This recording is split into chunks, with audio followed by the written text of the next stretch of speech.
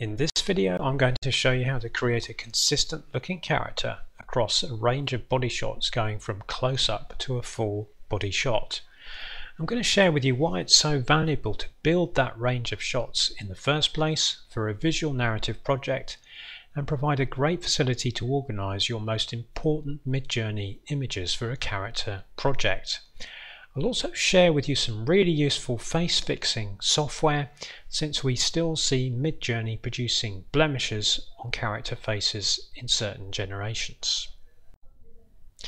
If you're working on your own character artwork project or a full-blown visual narrative with Midjourney, then please connect with us in our free forum and share with us some of your work and join the conversation. At Digital Art Live, we explore using cost-effective tools including Midjourney to create storytelling artwork. So I'm going to explore a character based on the likeness of the film star Meg Ryan. You can see I've created a whole series of body shots, starting with an extreme close-up all the way to a full body shot. I'll show you how to obtain this valuable range of body shots for a character. The objective is to build a set of reference images for a particular character. The first or prime reference should have the character's facial features in close-up. That primary reference can be remixed to other Midjourney art where the character's face hasn't turned out so well. For a visual narrative project, I store my reference images and prompts outside of Midjourney, and that's for important characters, environments and props. For a character, I will create a whole series of images starting with the standard shots for a character, and I'll place those images in a reference database where I can easily find the original prompts and important reference images to call upon. So I recommend using the tool of MindMeister. It's an online mind mapping software to create that visual database. I think a mind map suits artists since it's so visual and flexible and helps you see the big picture and helps connect ideas together. It's essential for a visual narrative or character-based project. But first, let's go over the terminology of camera shots for characters and what part they play in telling a story. So starting with an extreme close-up, this isn't about the whole subject, it's just about the eye or the eyes, and this can say a lot with just a little of the character shown. A quotation from Ridley Scott, the director, says the most important organ in the human body is the eye. It's like a two-way mirror. The eye doesn't only see a lot, the eye also gives away a lot. And that's certainly true in terms of emotion and expression. So these three examples show extreme close-ups. So you can see we can quickly convey an emotion, and it's a great way to especially to create an intense emotional energy to the viewer. In a close-up shot, we can gain a significant emotional connection with just one character, and the character's expression is going to signal something important in this kind of shot. And it acts as a mirror for us. We see ourselves reflected back in the characters that we see. We see the world and the events of their story through their eyes. With a medium shot, it's a great way to capture both the details of an actor's performance but also their surroundings.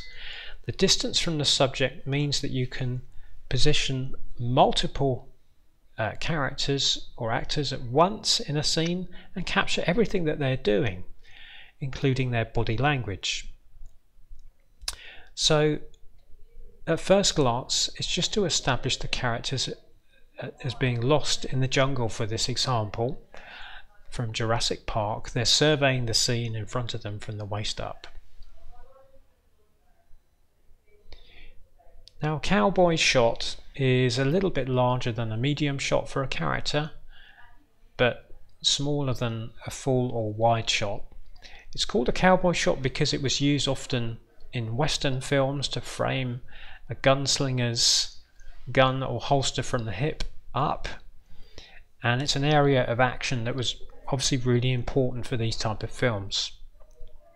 And the cowboy shot's super useful to show that character in a heroic, confident way, whilst also allowing the viewer to see more of the environment and action taking place around that character in the shot. With a wide or long shot, this often shows a full body shot and that character's relation to everything around them. The wide shot lets the viewer absorb all the information at once, and of course these kind of shots take a little bit more planning for composition of everything in the shot.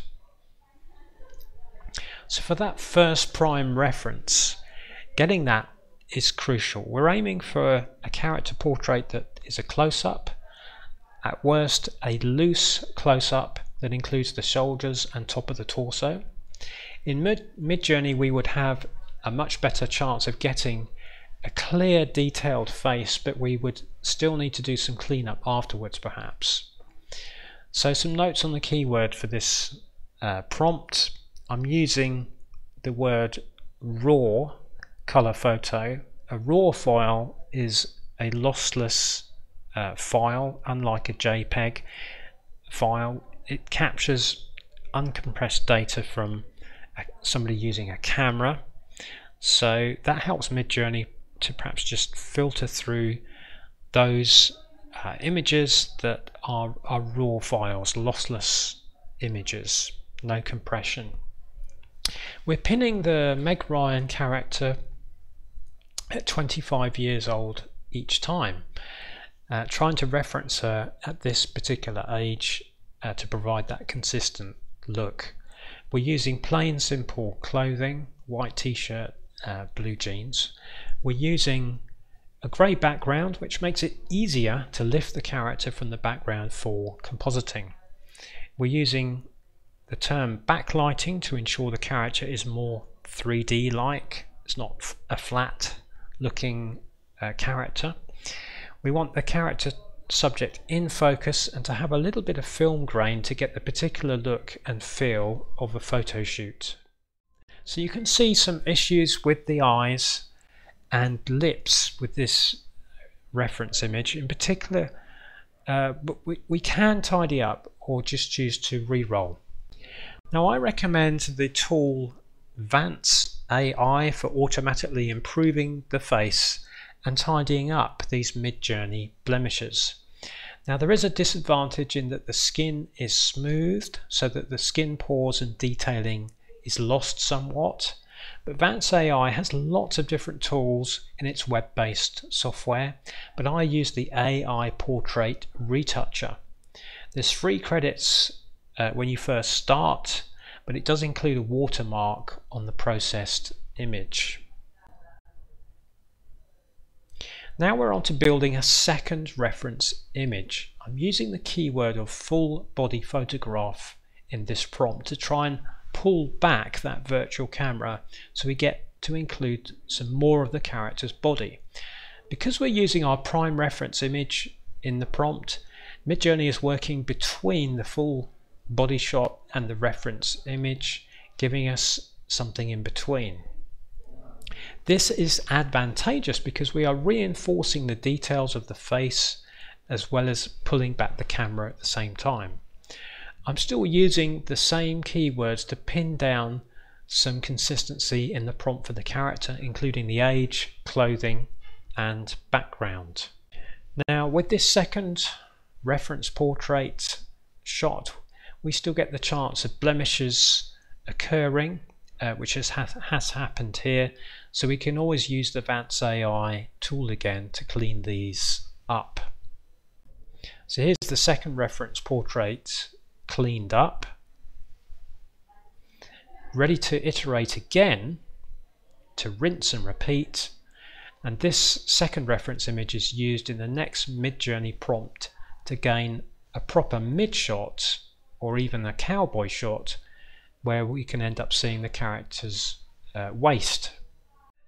Then we come on to the fourth reference image. At this stage it's harder in Midjourney to gain a character with consistent detailed facial features when getting to a medium full shot, which is just above the character's knees. This is something I've noticed in trying to do this across a range of characters.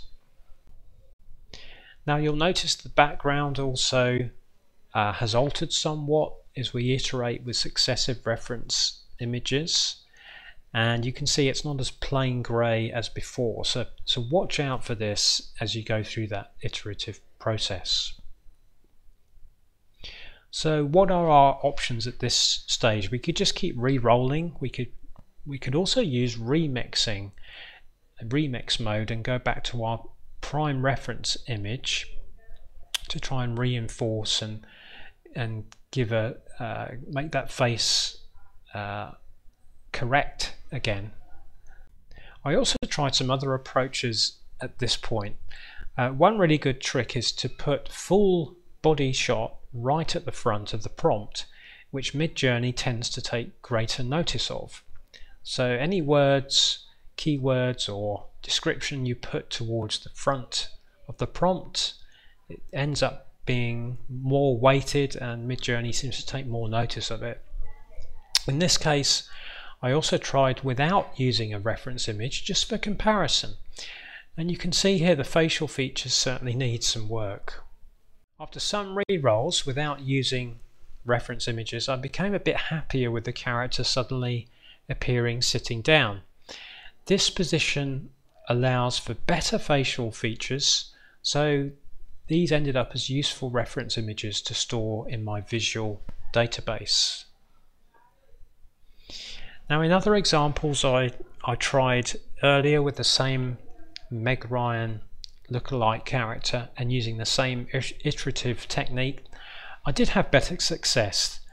The difference here is that the age of the character was pinned to 35 years old rather than 25. And so the conclusion is that with mid shots of a character or closer, you can certainly gain fairly consistent results with a character's face. With a medium full shot, which is down to a character's knees, the facial features can become more basic or malformed, and the same with longer shots. But with more attempts, it is possible to gain better medium full shots and full shot reference images. You could also use post-work techniques such as compositing to gain a more consistent look for facial features for those full body shots as well. So how about you? What techniques do you use for consistency of characters used in different shots? Let me know in the comments below, and please join the conversation to post your artwork on this topic at digitalartlive.studio, our free forum.